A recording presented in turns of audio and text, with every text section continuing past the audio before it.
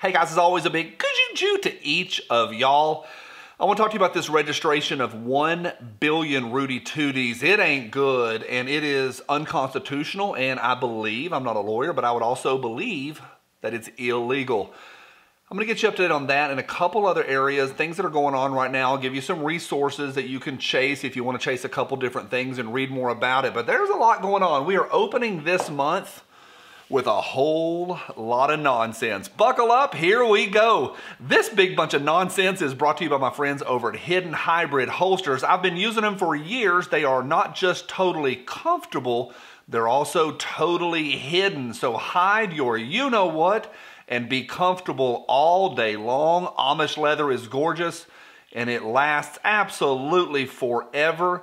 Made by Craftsman in Canton, Ohio. Again, I've been using them forever. New channel sponsor for this month, Hidden Hybrid Holsters. So a big thank you to those folks, and a big thank you to you for every thumbs up. Appreciate that. Every thumbs up is awesome. All right, I want to do this one dead first, which is this whole idea that the ATF, the genesis of this was back in the fall. The GOA had uncovered some documents to show that, hey, the ATF was probably looking like they were documenting transactions in 4473. Well, now we know, thanks again to the GOA, the GOA's been killing it in the last few weeks, that there is about just shy of 1 billion that are not just being tracked, but also are in a searchable database. One difficult thing is we throw those words around, millions and billions.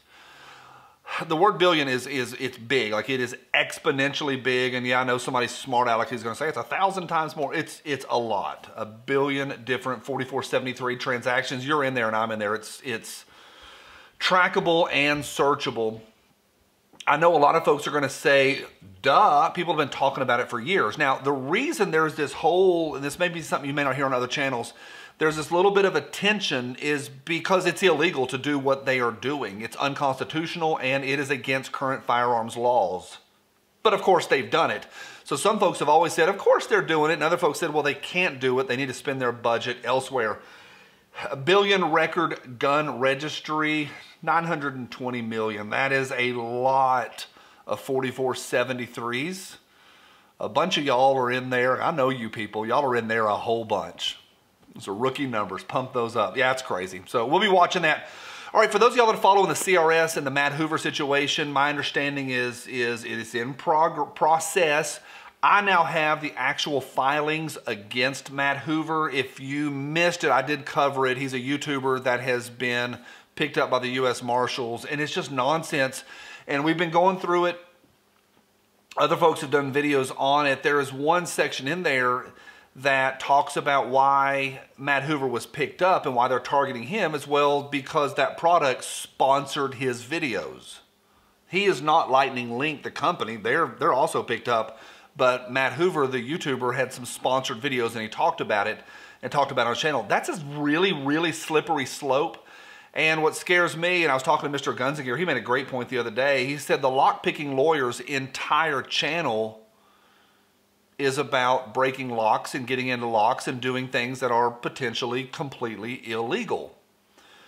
And this is a really slippery slope, and it's really interesting for me to be going that direction. Mr. Gunziger really got me thinking about that. So my point is just to mention that, not to cover it in depth, is to say I have the court filings, the PDF. I'll put a link to it right down below if you want to chase that and do some more research. Next, now we're not talking about the actual forced reset trigger case.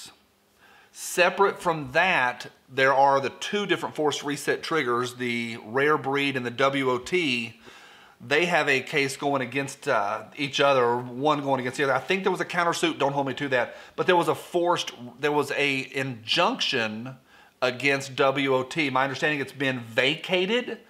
Reno May has done a full video on that if you want to chase that. So this is, again, just like the Matt Hoover thing, just something to steer you in the right direction.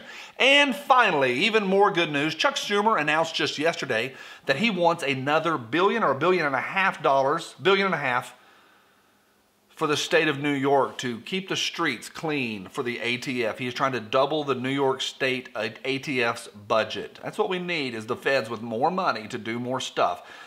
Where's that money going to come from? Because the government doesn't have any money. They don't produce any products or do anything that generates money besides printing it. Yeah, no, that's coming from us. So Schumer has decided that taxpayers should foot that bill. That's fantastic. So that is out there, and it's done again, and usually at this point I start waving my arms. Once again, it's an end around, a back door to gun control in the name of public health, and that is the challenge. The last thought I have of the day is I read somewhere on Reddit today, just a random user was asking the question, why are they going after the pistol braces? Why are they going after these dumb little forced reset triggers? And it's this Redditor said, death by 1,000 cuts. It's not an original phrase, but it's got me thinking today about a little here and a little there, tax this bit too much, tax this too much, go after the brass, go after the powder, and it's death by 1,000 cuts. Yeah, it's a mess. Let me know right down below what you think. Again, thanks for stopping by. Going to be here all week, having a lot of fun. New month. A lot of new nonsense. It's going to be great.